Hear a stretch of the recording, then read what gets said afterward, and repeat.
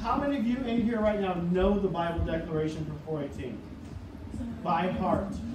Oh, good. It's long. This actually makes me happy that you don't know it, because it means that you're like kind of new to 4:18 and you're going to learn it. But it goes kind of like this. This Bible is God's Word. I love it, read it, understand it, and live it. I know these words have the power to change my life if I obey them. My ears are open, my heart is ready, and my mind is free of distractions. And then you all say, let's do this. So I'm gonna say my mind is free of distractions, and you're gonna say, okay. And my mind is free of distractions. Let's do this. Okay. God, we thank you so much for this moment. I ask that you would help me to speak exactly what you want, and what they are going to get out of this is going to be from you. In Jesus' name, amen. Have you ever been waiting for the results of something? Yes. Yes. Okay. Maybe you have waited on the results on how you did on a test. Who's ever waited for that? Yes. How do I do it? Like you thought maybe you knew, you thought maybe you hoped that you got a B, because if you didn't get at least a B, you were going to fail the class. But if you got at least a B, you passed with a D+, and you were like, oh Lord, please help me get a B on this test. Or maybe when you get into high school, you'll want to know your grades, so you know your GPA and what you're doing. How many of you have had, your parents had a baby, a sibling, and you were waiting to see if it was going to be a boy or a girl? And you were like, oh, what are we going to, they did like a gender reveal or something? I know. All the way till the baby was born. You guys the same thing? You did the same? Did you wait, or did they have like a gender reveal kind of thing? Gender reveal, and you're anticipating what the results are going to be.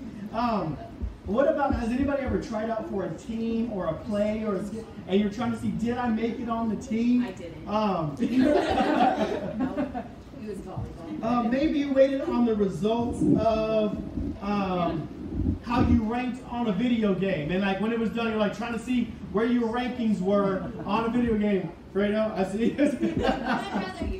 Your brother? Your brother does that? You wait on the rankings for video games. So we wait for results. We like results. And preferably, we like results that are good for us, right?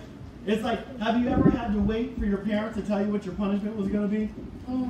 You get in trouble and you're like, your mom and I will talk about it. And you're like, and you're just waiting and waiting. And you're like, so what's it going to be? We haven't decided yet. So am I going to get to go to my friend's house or no? We haven't decided yet. Just tell me, okay? When I was little, I used to get spankings. I'd be like, just spank me and be done with it. Forget grounding. Just give me a whooping. And so, serious, man. A whooping lasts a good 10, 15 seconds. Maybe it was done. The grounding, that was like a week. And so, you're like, you want a week-long whooping? So we want results. We want results that are going to be in our favor. And we're going to read real quick about something that Paul says about results. Who's heard of Paul? Of course. Paul, maybe you haven't heard of him. He was a guy in the Bible. He was a missionary. He went all over the world preaching about Jesus. He started out being somebody who actually put Christians in jail. And then one day, Jesus shows up to him, shows him that he's real. He blinds Paul. And you didn't know Jesus did that kind of stuff. Jesus was like, blinds Paul. And then Paul was like, oh my goodness, Jesus, I'm sorry. He asked for forgiveness. He starts following Jesus. He writes most of the New Testament. And he's an awesome guy. But Paul makes a statement in 1 Corinthians chapter 15, verse 9 and 10. And here's what it says. Paul says, whatever I am now is all because God poured out his special favor on me, and not without results. Okay, we're going to come back to that phrase. And not without results. And then Paul says this, for I have worked harder than any of the other apostles. And I did not do it, but God who was working through me by his grace. So it makes no difference whether I preach or they preach. We all preach the same message. Paul said something interesting here. He goes, when Jesus saved me, there was a result for what he did. And the result for Jesus saving me was that I worked harder than everybody else. That is like Peter, James, John. He was like, I worked harder than all these guys. Now, here's my question to you to think about during this lesson. What is the result of Jesus saving you?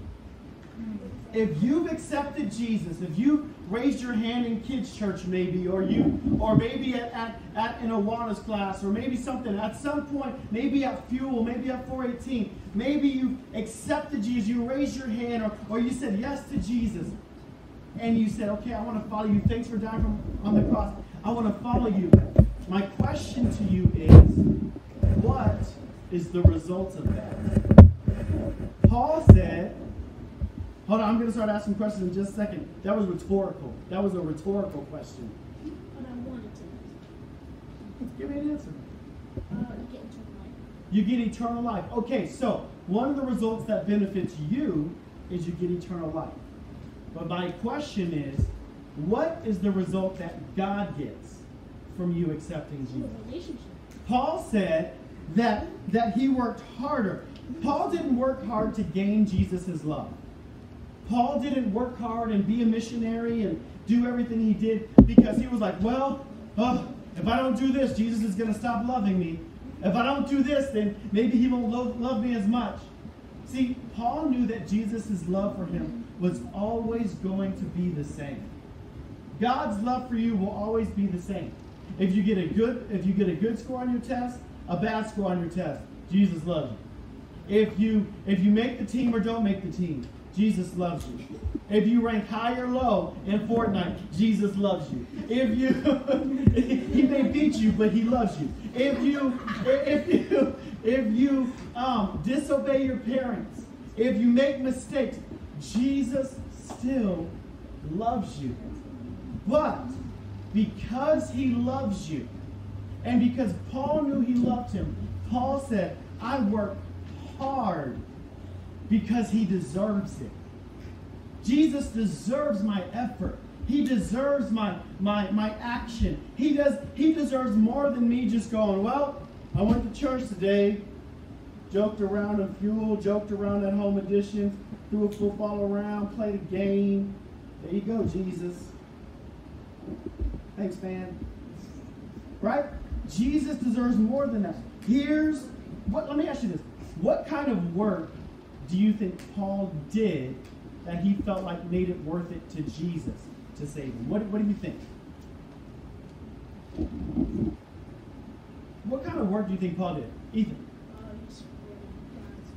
Basically, he preached everywhere. He preached everywhere. Yes, he spread the love of Jesus. Anybody else? He preached no matter what happened because he got stoned multiple times. Yeah, he preached no matter what happened. He got beat up, he got stoned, he got thrown out of town, kicked out of town. People tried to kill him, and he still kept preaching. Anybody? What else? Yeah. He followed him no matter what. He followed Jesus no matter what. Katie?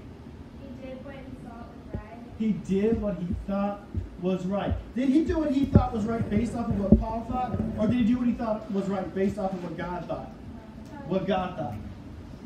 Right? So, here's a couple verses I'm going to share with you real quick. In Philippians chapter 3, verse 10, if you can get there fast enough, you can read it with me. If you can't, then you can't. But just write it down so you can go look at there later. Philippians 3, verse 10.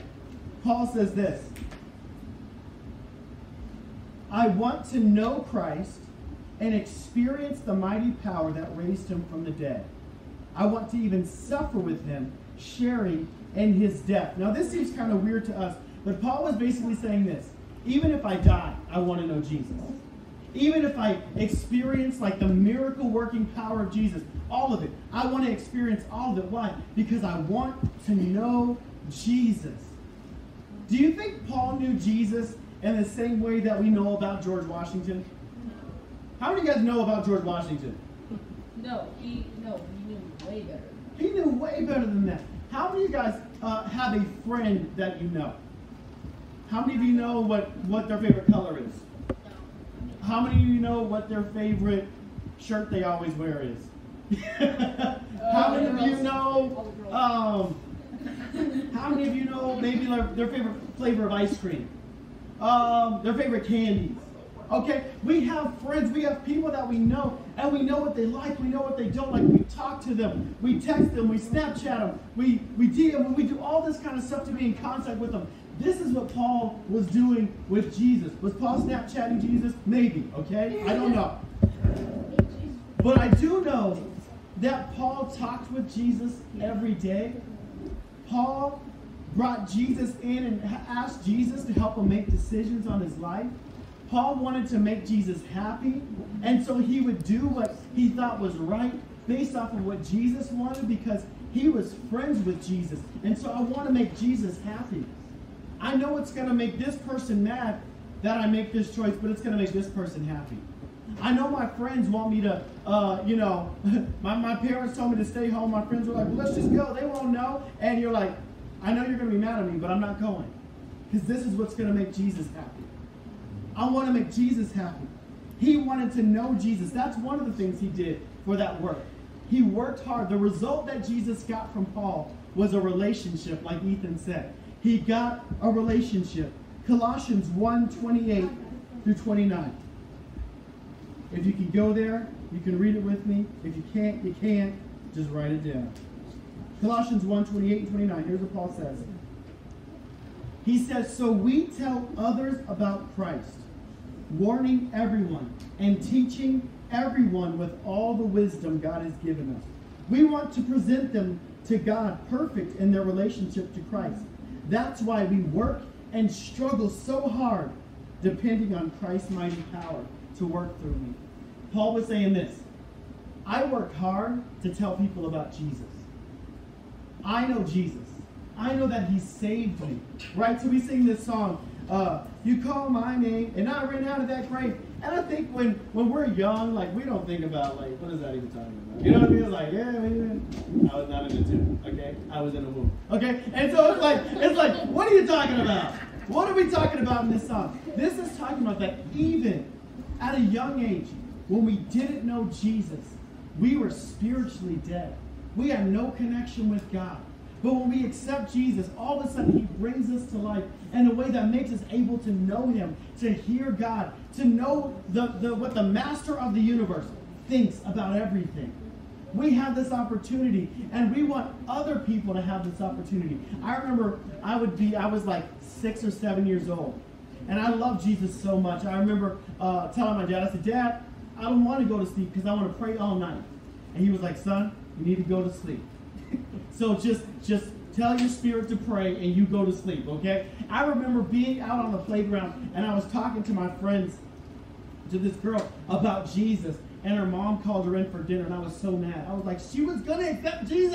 I was like so upset because I was 6 and 7 years old and I wanted this girl to know Jesus. But then I got into middle school. And then all of a sudden, I started thinking a lot more about what other people thought about me. I started thinking a lot more about what I was wearing and how I was dressing and if I would fit in and if I wouldn't fit in. And all of a sudden I felt disconnected from God. And one of the things that I really wish that I would have done in middle school is stayed connected with God in such a way that made me go, you know what? No matter what it looks like to other people, I'm going to share Jesus with them. They may think I'm weird. They may think I'm crazy. They may think I'm dumb. But it doesn't matter because I have a relationship with Jesus. And guess what? They're hurting. They're scared. They're confused. They don't know who they are. And the only way to find that is through Jesus.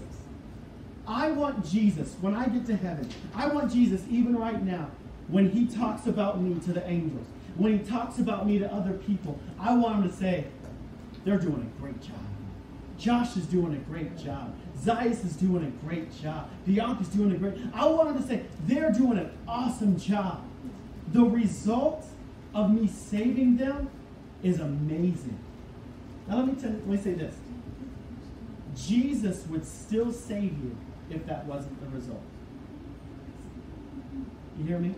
Jesus would still save you. He still died on the cross to save people who would ask him to forgive them. But why would we waste it? Why would we waste what Jesus did? Let's make the result something great, even in 6th grade, in 7th grade, and 8th grade.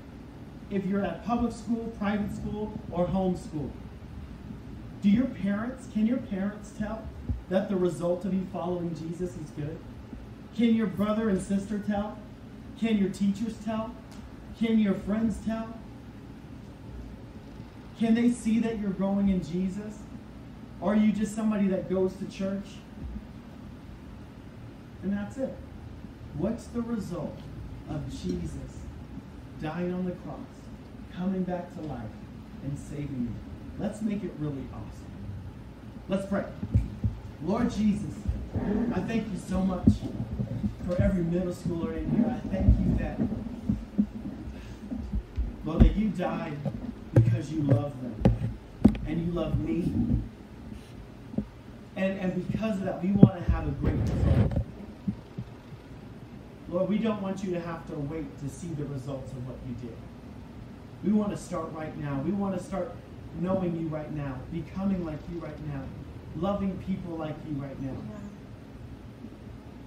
Lord, we want our parents, if they know you or don't know you, to recognize, hey, there's something different about my kid because they know Jesus.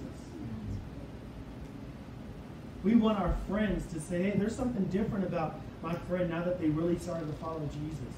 We want our teachers to know it. Lord, would you make us bold? Would you make us people that don't just say we follow God? We don't just show up at church, but we really mean it. If you want to make that, just that statement right now, either to make a choice tonight to follow Jesus for the first time, or maybe just to recommit yourself to being for real about it, would you just put your hand up real quick, and then you can put it back down. Don't worry. Good. That's awesome. So Lord, each person that raised their hand, even if they did it invisibly, Lord God, would they just say, yes? Would you do something that solidifies it in them?